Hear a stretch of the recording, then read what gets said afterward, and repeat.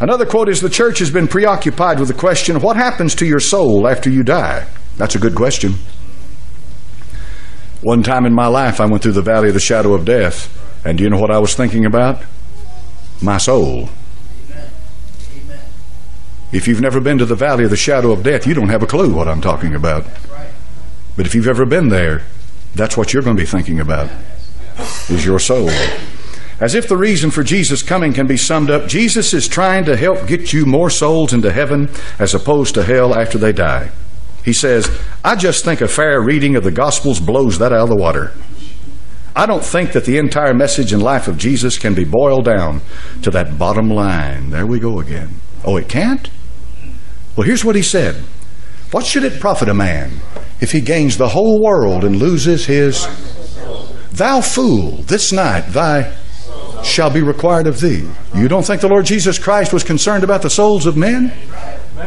And here this man has the audacity to say that that's not really what his ministry was about. Do you know why he says that? He says that because there are those countless multitude out there that have this foggy idea of some kind of a Savior or a God, but they really don't know Him.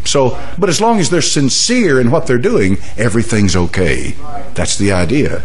That's why that type of interpretation. The emergent church doesn't have a position on absolute truth. I'm sure it doesn't. Or on anything for that matter. Do you show up at a dinner party with your neighbors and ask, what's this dinner party's position on absolute truth? No, you don't, because it's a nonsensical question. Oh, it's not? Oh, it is? I think absolute truth is very important, because you are absolutely going to an absolute place when you die. And it's not going to be, it's not relative. It's going to be absolute. When you get ready to die, folks, you're going one of two places. Do you know the greatest deception that Satan has given mankind? I'm going to tell you what it is. It's that spirit of invincibility that you've got in your breast right now tonight. You think about death in an intellectual manner. Oh, I know I'm going to die someday. But way off down through there. And I'll know all about it when the time comes and blah, blah, blah. You don't know it in an experiential manner. In plain words, you don't really believe deep, deep down in your soul this could be the last day on planet Earth for you. Amen. That tonight before midnight you'll draw your last breath. There's just something about it that gives me a big advantage over you, because I live with that moment by moment. I've got a big advantage. I don't live for tomorrow, it's for right now. Because I don't know if I'll be here tomorrow morning, but I know where I'll be if I'm not here tomorrow morning. I got a big advantage over you. Your concept of death is intellectual. You assent to a fact, but it doesn't affect the way you live. That's why most Christians in America, live this laid-back, lackadaisical, don't care, cavalier attitude. Well, I'm once saved, always saved, and I'll be okay when it happens. I'm not worried about it, and blah, blah, blah, blah, blah. That's an intellectual assent to a fact, but that never affects the way you live. Are you in that category tonight? I hope not, but you may be. You may be. You may be.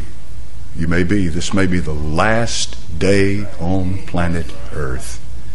For you and for me. It may be. And before I lay my head on my bed tonight, I will be on my knees, bless the name, and I will make certain that there is nothing between me and God. I'll make certain of that by the grace of God, because I can't do anything about it, but I will plead that blood covenant and that mercy that I know is mine, and I will plead for Him to cleanse me in the precious blood of Christ. And that's what I'm counting in. That's what I'm counting in. That's what I'm counting. That's what I'm trusting in. I'm trusting in God's goodness and His mercy and His graciousness that He cannot lie. I'm trusting in the fact that if I will confess and plead that blood and ask Him to wash my sins away, sins that I'm not even conscious of, but to cleanse me in the precious blood of Christ and trust my life and my soul into His hands, I fully believe tonight that being a gracious, merciful God, He'll cleanse me and I'll be ready. Amen. Amen. My goal is to destroy Christianity, he says, as a world religion, be a catalyst for the movement of Jesus Christ. Author of a new book said in a telephone interview, some people are upset with me because it sounds like I'm anti-Christian. I think they might be right. He wants to reshape, rethink, repackage the movement of Jesus Christ. Have you ever lived in a more arrogant generation than this one? Really? Really? Folks, do you think the generation that just went before us was a bunch of dumbheads? Let me tell you something. Most of the books I read were written in the 16 and 1700s. If I have 100 books, I might have one or two written a contemporary author. And I'm not saying all contemporary authors are bad. One or two may be. The vast majority, and I'm talking about theology, doctrine, stuff like that.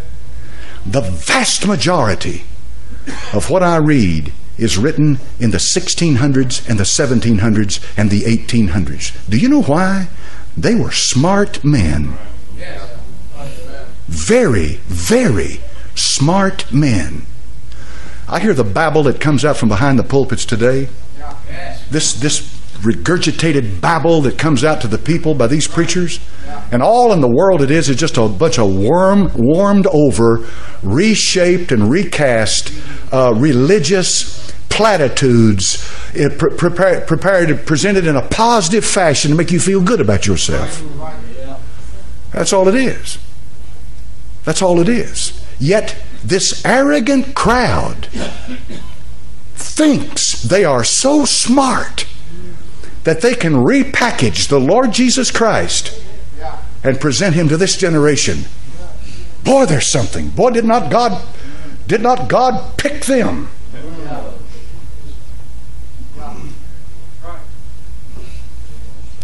You ought to get a book written by Heinrich Meyer or Bengel. What's his first? I can't. These are both German. One lived in the 1700s, the other lived in the early 1800s. You ought to get their commentaries and read what these men, Lightfoot is another one, read what these men have to say about the Scriptures and let them take you into the Bible and read the Word of God. And you know what you'll say to yourself? Man, I never had an idea in my life that the Bible had that much to say, that it was that deep, that it was that powerful. Because most of the TV slop you get is positive confession, feel good about self, prosperity, money, money, money, money, money. Don't you get sick of it? That's all you get. And this bunch has the arrogance, I mean the arrogance, to say we're going to change it all and we're going to repackage Jesus Christ to the whole world. No, I'm going to tell you what you're doing. You are a tool in the hand of Satan, an ignoramus that doesn't have enough sense to come in out of the cold, that he's using to redefine Christianity and prepare this whole world for the Antichrist. When he shows up, you will be one of his mouthpieces and champions to get the job done, because you are as ignorant of who the Lord Jesus Christ is than any dog barking on the street corner. You don't have a clue who you're talking about. Now that's the truth. That's the truth. And your arrogance has blinded you to the truth. Who's the Son of God? He's the only name given under heaven whereby we must be saved. Is the name of the Lord Jesus Christ. So what am I going to do? I'm going to preach Christ and Him crucified. And I'm not going to try to change the meaning of who He is and redefine our faith. I'm not about to do that. It takes an ignorant fool to get up and think he is so smart that he can change everything just because he lives in a generation that's arrogant like that. Everything changes. Throw out everything that's old. All the old music, just throw it out. All the old stuff, throw it away. It's useless. But these books right here have songs in them that have power. They've got power. There's power in there. And I'm not about to throw out something that's got power like that. Written by men and women who love the Lord.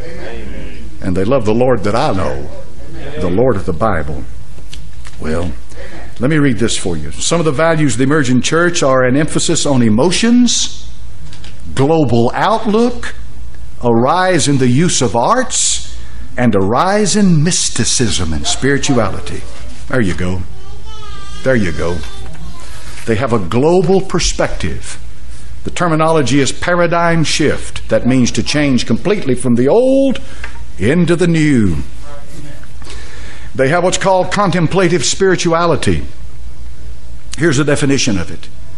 A belief system that uses ancient mystical practices to induce altered states of consciousness and is often wrapped in Christian terminology.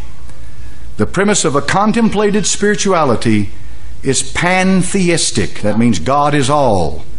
And panentheistic, God is in all. That is the spirituality of the vast majority of the mainline Protestant churches and the emergent church movement in America and in the world. They are as deeply rooted in the occult as you could possibly be. They quote mantras. A mantra is something that you quote over and over and over again. The popularity of Buddhist practice among Christians has grown substantially during the last 2 decades. So it has. It has grown enormously in the last 2 decades. And it's growing by leaps and by bounds. Purpose of the message tonight is to warn you. It's to warn you. It's to tell you that if some family member, you have a brother or sister, some family member that goes to a church and they start telling you about this great experience they're having, about this teacher that's been brought in, about this new way of seeing things, and they want to recruit you. That's the point. They want to recruit you into this new movement. Beware. Beware. Beware. Be warned tonight. It is pure poison. It is pure poison. It will affect you in ways that you never imagine. I'm going to say some things tonight. Be very careful the way I say them. Come to a close, because I see what's headed. I see what's coming. I see what's coming down the pipe. Kundalini arousal. This Kundalini spirit, this coiled serpent spirit. Now, first of all, I'd ask you a question tonight, dear Christian friend. Is there one place in the Word of God where a serpent is ever cast in a good light? Let the Bible be the judge. One time. One time. The only time a serpent is used to affect something that was that's good is in the book of Numbers, when the brazen serpent was lifted up on the pole. All right? But that is a picture of a curse, because the Lord Jesus said, as Moses lifted up the serpent in the wilderness, even so must the Son of Man be lifted up. That was a type of our Lord Jesus Christ. So therefore in the Bible, a serpent is cast in a negative light. So why would a Christian want to have anything to do with a serpent? Especially as it relates to his faith. I'm not talking about having a pet boa constrictor or anaconda in the house. You know, you may be here today and you may not be here tomorrow. We can find the snake, we'll find you. Amen. They just killed one in Florida, by the way, a Burmese python. They killed a Burmese python in Florida, 18 feet, 8 inches long. The record was 17 feet, 7 inches. Up until just 2 or 3 weeks ago. They had laid the thing out on. They had about 4 or 5 men laying end to end. And there that thing lay as a female and had eggs in it. 18 feet, 8 inches long. Now, you wouldn't want to meet up with that thing on a dark night, would you? Serpents are casting a bad light in the Word of God. Bad light. Here's some of the symptoms of Kundalini arousal. Burning heat or ice-cold currents moving up the spine, in most cases reaching the head. Sometimes a feeling of air bubbles or snake movement up through the body up to the head. Sensitivity to sound, light, smell, and the proximity of other people. The reason for the sensitivity to the proximity of other people is because of the soul and the power of the soul. You get around a dead body, you feel no more than this. Standing next to this piece of wood, there's nothing in here. You get around a living human being, and the closer you draw to a living human being, you start feeling it. How many know what I'm talking about? You're feeling the soul. Terminology that relates to sexual experiences prevailed in this thing.